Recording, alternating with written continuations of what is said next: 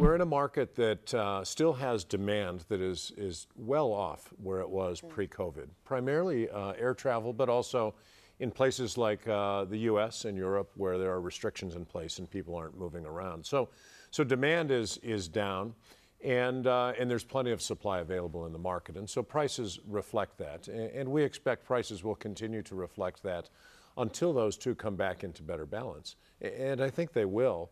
Certainly, we've seen good news on the vaccine front, and I think 2021 looks to be shaping up as a year where there will be steady progress against the pandemic, and I think it will end much better than it begins. And I think as people begin to move around, we'll see demand return. The excess supply will better match up with demand, and I think at some point then we'll see prices start to reflect really what it takes to reinvest in our business to meet future demand. Talk about that reinvestment. What are the priorities there? Time is nigh for a big company such as yourselves with the financial strength, potentially even to make the most of it, do some M&A. Do you see that in your forward thinking? Well, we've done one deal this year with a company called Noble Energy that was a very strong company, and together we're better than we were before. There's certainly other opportunities out there.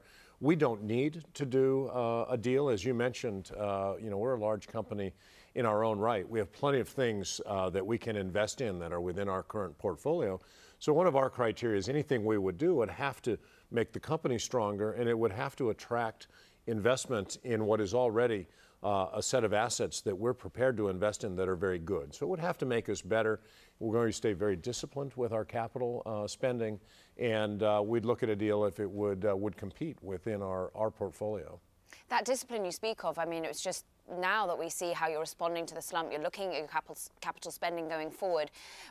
Talk to us about where you think the biggest opportunities are. Is it about the Permian Basin right now? It is about closer to home? Is it about ever getting back to 1 million barrels a day over there?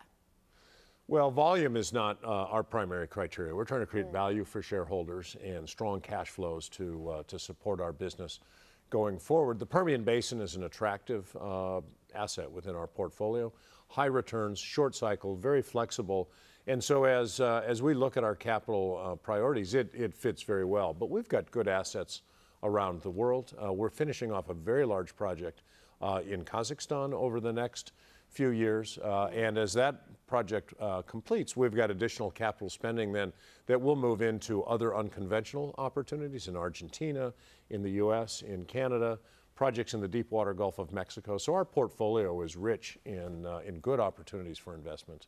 You talk about how you see demand hopefully coming back, particularly as we all have our hopes set on a vaccine from personal reasons to business reasons. Talk to us about your idea of where oil demand goes. Are you abiding by this talk of peak oil demand? We've got BP saying it's going to be this decade, Total saying it's going to be by 2030. Do you abide by that sort of train of thought? Well, we think eventually the world is likely to level out in terms of demand. But there's 7.5 billion people on the planet today. By 2040, there will be 9 billion people. Most of them don't live the way we do in developed economies. And their aspiration for a better quality of life, for a better future for their children, is a very human longing. And that will drive economic development and demand for energy of all types, not just oil and gas, but other types of energy. And we see that continuing to go out a number of decades. Interesting. So not on the 2030, 2040 bandwagon, but talk to us about the evolution, therefore, of not just depending on oil, but other types of oil and other types of energy. We've seen over in Europe a big sort of transition. This moment in low oil prices has meant a focus on, well, the low carbon fuel types. Are you sticking with fossil fuels? How do you see your evolution at Chevron?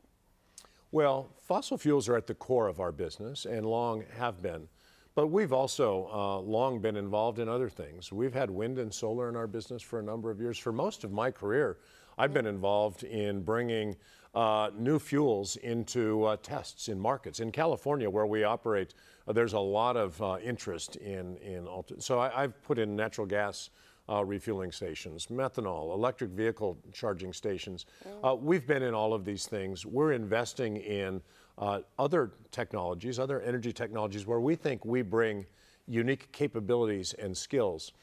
We've not chosen to go into things such as wind and solar where there are strong, well-established players today that investors can invest in and that can develop these, and we don't really have an advantage. So we intend to undertake things where we think our unique set of technical, operating, and financial capabilities allow us to do things that are large, complex, at scale, and things that aren't necessarily easily done by others. And we think that will expand over time to include new things, businesses that we're not in today.